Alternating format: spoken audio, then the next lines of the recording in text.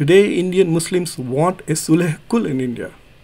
They want India which is pluralistic, India which is inclusive, India which allows everybody to practice their religion and accepts everybody's theological and moral virtue and worth.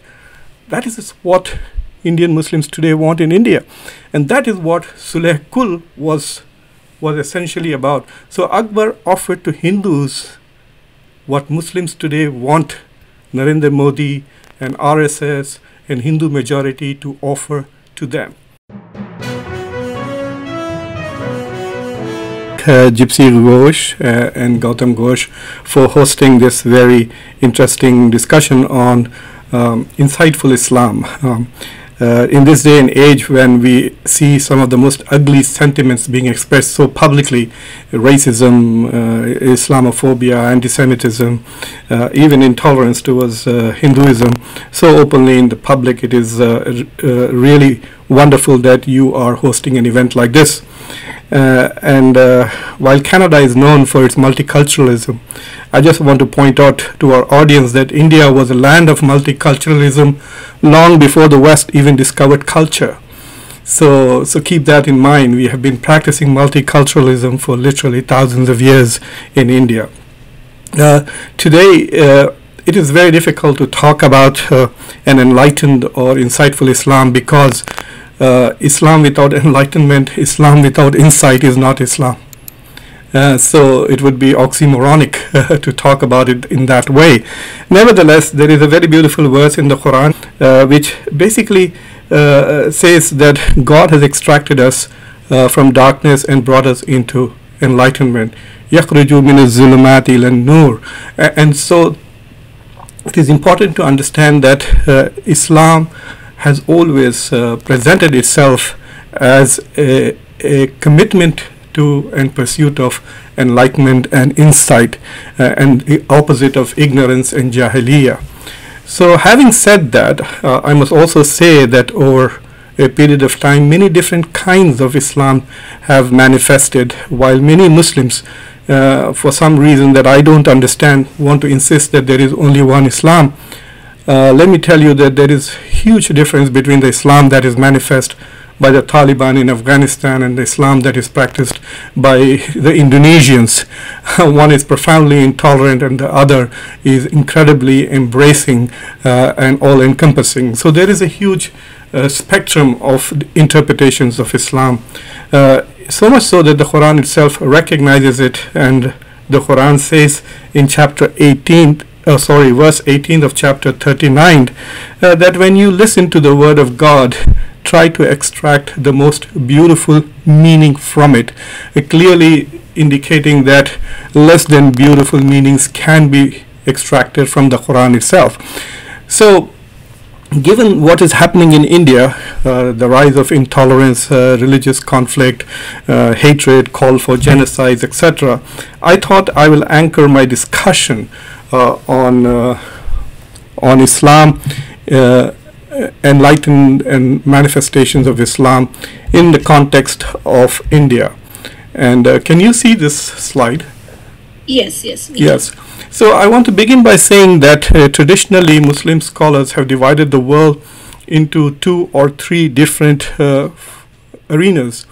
The first is called Darul Islam, a region where Islam is established, Islam is practiced, and some people define it even narrowly to say where Islamic law is essentially sovereign. However, the traditional scholars basically said where societies which were generally understood as Islamic and governed by Muslim rulers were Darul Islam. And then those societies which were not Islamic or Muslim were seen as Darul Harb, or the house of war. This is a very narrow, from a geopolitical perspective, understanding of the world. And then there were those who added a third category called Darul Sulah, which means that there are societies with whom Muslims can have a treaty and an alliance and a partnership. And therefore, there are 3 kinds of arenas in the world where Islam is practiced, where Islam is at war with, and then Islam is at peace with. But in the Indian context, given the long history of Islam in India and Muslim governance, India remained a very peaceful place when it came to interfaith issues, especially during the time of Emperor Akbar, and generally in the time of most of the Mughal emperors, starting with Babur until we reach Aurangzeb. So what happened was that Muslims felt the need to create another concept called al-Aman, which is an arena of security and peace. And this concept became very profound, especially when Iran was ruled by the Safavids, who were trying to convert Iran into a Shia community, and Muslims who did not follow the official interpretations of the religion or ideology or politics were forced to leave Iran, and they all migrated to India, and this was during the time of Akbar. And there were people who were facing religious and intellectual persecutions in the Middle East also, who migrated to India. And so India became known for its tolerance and acceptance. And so therefore the term Darul Aman became quite important as a description of India. The point that I'm trying to make here is that there is a theological understanding of Islam and there is a lived experience in Islam, while Darul Aman as a concept cannot be drawn from the theological interpretations. So when you see legalistic discussions of Islam by theologians or Islamic lawyers, they often just talk about Darul Islam, Darul Harb, and maybe Darul Sulah. None of these are Quranic terms, by the way. These are terms that have emerged in Islamic literature over the period of time. And then Darul Aman, which is a consequence of description of the reality that India was, especially under the Mughals and Emperor Akbar. I will now share with you some ideas of lived Islamic experience in India, especially during the heydays of Islamic governance in India. And these ideas are clearly drawn from Islamic values, Islamic principles, some of them anchored directly in the Quran, some from the traditions of Prophet Muhammad, peace be upon him. There are just a few of them, and they should give you an idea of the possibility of an insightful and enlightened Islam. So I've already spoken to you about Darul Aman. One of the things is that people find it surprising and sometimes even criticize the fact that many Muslim rulers of India treated Hindu majority, actually India was nearly 95% Hindu, when Muslims came and governed India in the beginning of the second millennium. They treated Hindus as dhimmis, and so there's a lot of criticism now when Islam and Muslims are being demonized. But in order to treat Muslims, Hindus as dhimmis, they had to recognize Hinduism as a religion and as Hindus as people who are of the book, as Ahl al-Kitab, because primarily dhimmis were given the status of Ahl al-Kitab. And so the fact that many Muslim dynasties provided this protectionist status to Hindus indicated that Hindus are Ahl al-Kitab. Now there are very interesting implications for Hindus as Ahl al-Kitab. There was a very recent scholar called Humayun Kabir who also made a systematic argument about how Hindus should be treated as Ahl al-Kitab. But it tells you that there was a genuine struggle in India for a long time to find common ground with other religious communities. Not just common ground in terms of culture and language. We already know about the Ganga Jamna Tehzeeb, the shared music, shared poetry, shared cultural practices, but also to find room for the other in the theology of Islam. That is an important part. That's the important point that I want you to take, that Muslim scholars struggle. So for example, today in the US, for many years, American Muslims have struggled to redefine America from a Judeo-Christian country to an Abrahamic nation to such an extent that a lot of people now use the word Abrahamic, and so you have the Abrahamic Accords.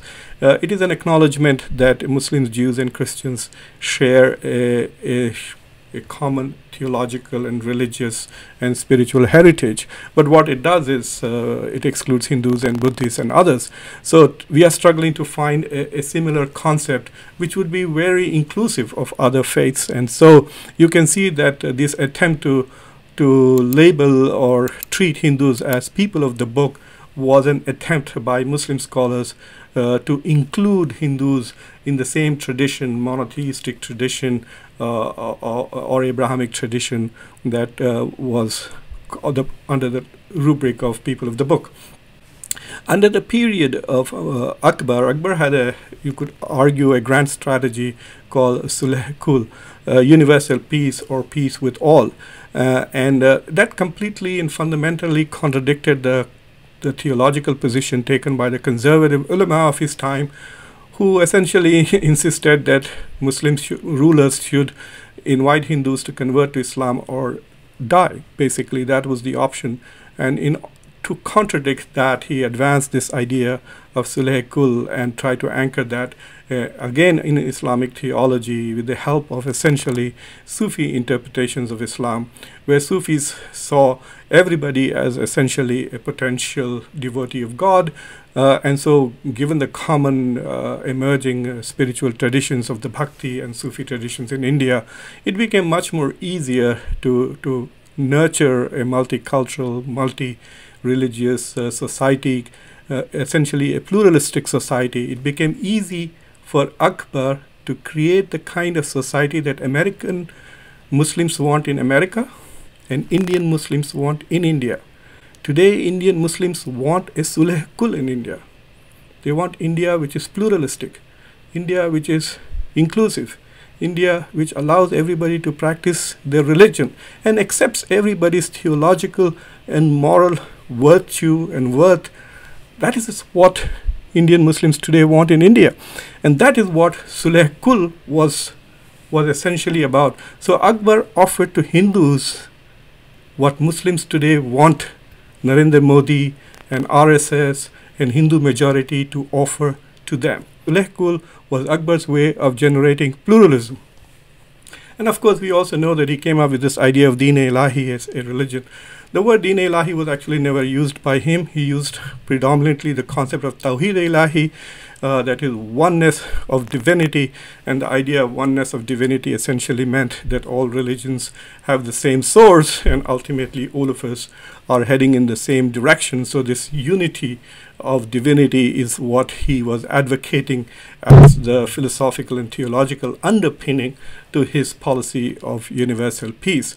It is very interesting that subsequently we find that Abul Kalam Azad, Maulana Abul Kalam Azad, in his interpretation of the Quran, comes up with this concept of Vahadat al-Deen. And it is interesting to say that it is no different from the original idea which underpinned the concept of Sulh Kul. This idea that we are all may have different ways of worshipping God, and we may have different interpretations of how to define and describe God, but ultimately all religions are one. This was a concept that even Maulana Azad brought in his commentary of the Quran, which I assume he did not expect non-Muslims to read. So this message was from a Muslim scholar and a Muslim leader to other Muslims about the unity of a religion. Religion is an important part of our society. India is a deeply religious country. We talk about the Middle East as the Holy Land. Yes, indeed, the Middle East gave two religions which have membership of more than 1 billion, which is Islam and Christianity. But India too gave two religions to the world which have more than 1 billion population, which is Hinduism and Buddhism. So given that India is the other Holy Land, it is very important for those of us in the West who have inherited the Indian tradition of multiculturalism, religious tolerance, understanding of the other, and the appreciation of the other, to share it with the citizens of the countries that we have embraced and we live in. And with that, I'll stop. Thank you very much.